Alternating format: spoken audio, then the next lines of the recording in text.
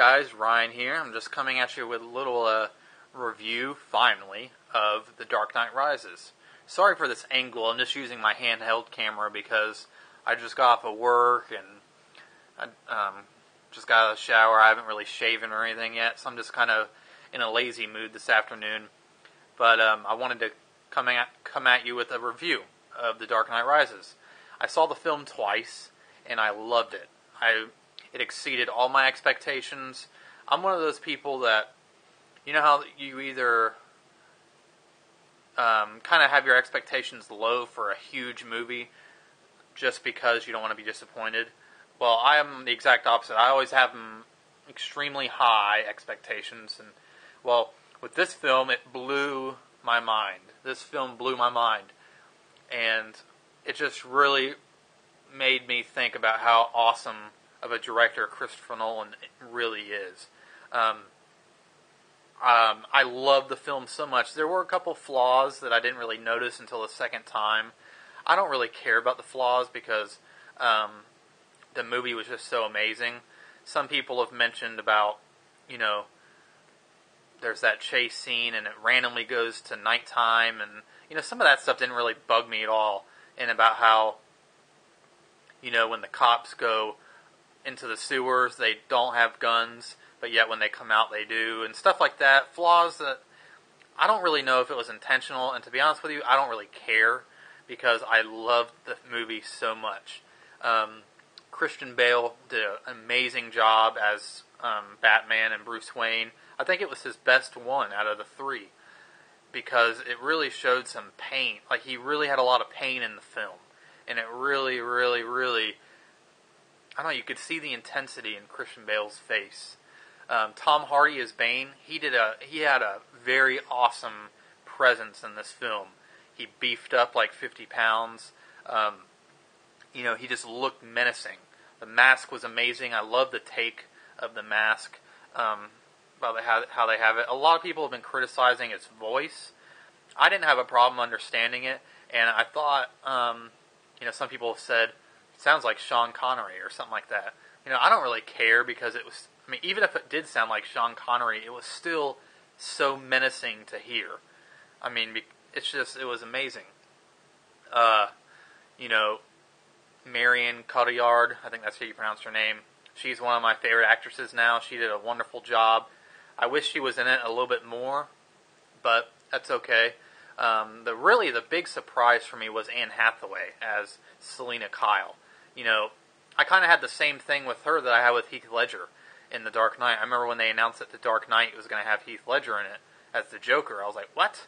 Heath Ledger? The guy from A Knight's Tale? I kind of had that thing going on. But yet now Heath Ledger is, in my opinion, one of the best movie villains ever. He just was amazing in the film. And Anne Hathaway blew me away with her performance. She wasn't really over the top. She kind of just, it seemed like she was like herself or something.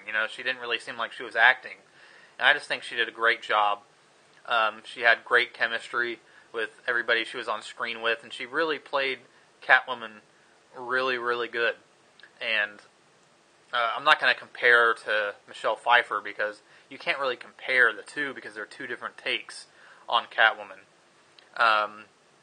Gary Oldman was amazing as always. I'm still on my Gary Oldman kick after watching Tinker Tailor Soldier Spy for the millionth time, and he's just a fascinating actor. Michael Caine, I actually think, stole the show.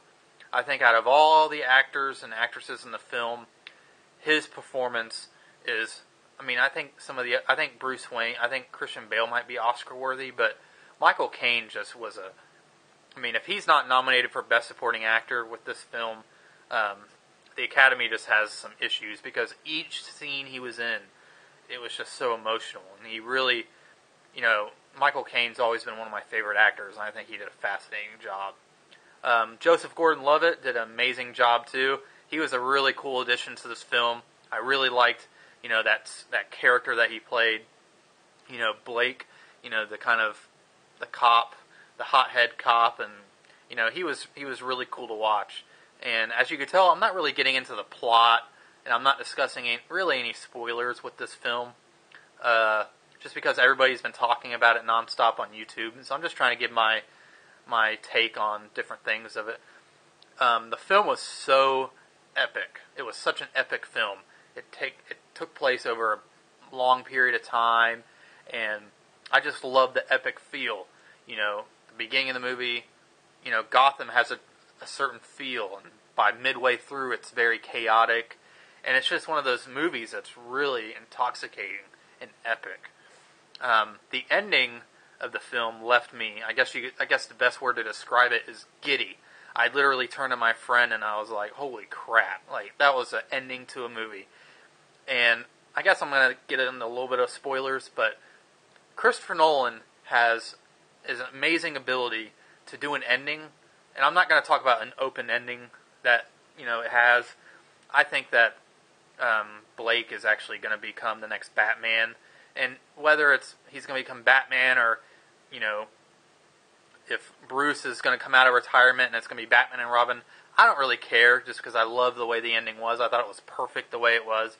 But Christopher Nolan has an awesome way of having an ending. And it kind of reminded me of Inception, to where it's such emotion, but it's all through the look. There's not any dialogue at the ending. It's just different scenes and different action. And Hans Zimmer's masterful score is kind of like the emotion as you're watching the story finish up and conclude. There's no conversations at the end of the movie. The last scene doesn't have any conversations. It's just music set to this amazing, you know, cinematography and people. Which is kind of like how Inception ended, when Leonardo DiCaprio is walking through the airport and he just kind of, you know, looks at every single person. They know that everything's great now, but they're not going to talk. They're not talking.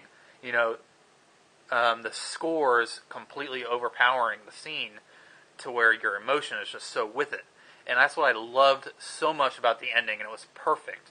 And it held up the second time I watched it.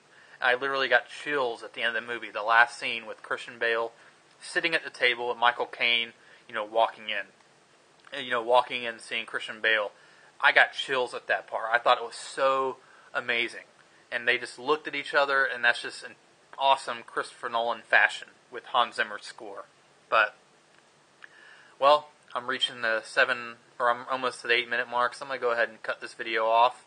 But I hope you guys like The Dark Knight Rises. Let me know what you think of it. Also, let me know what your favorite Nolan film is, and let me know which Batman film you like the best. I actually like them all the same.